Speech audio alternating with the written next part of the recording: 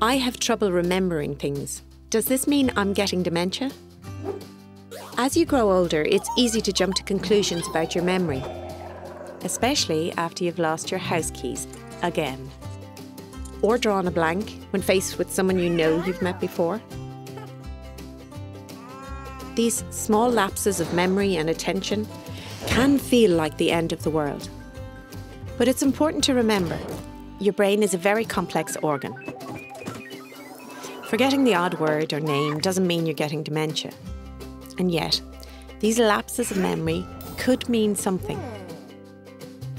Because many different things can affect your memory. Over-the-counter or prescription medications, excessive use of alcohol, or an underlying medical condition that you might not even be aware of. Even psychological causes can affect memory, because when you feel depressed or experience ongoing stress, your brain releases a hormone called cortisol into your bloodstream. High levels of this cortisol can impair the cells in your hippocampus, a part of the brain vital for making memories. This can make it more difficult for you to create new memories or retrieve old ones.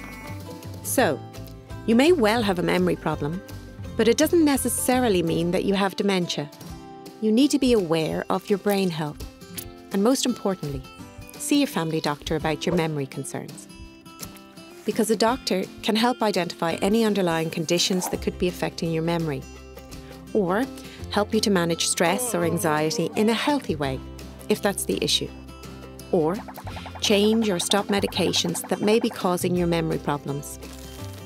And remember, some causes of dementia are treatable, even reversible, which is added incentive for you to book an appointment with your doctor for a memory check. And a little comfort, your doctor might not bring the bad news you've been dreading.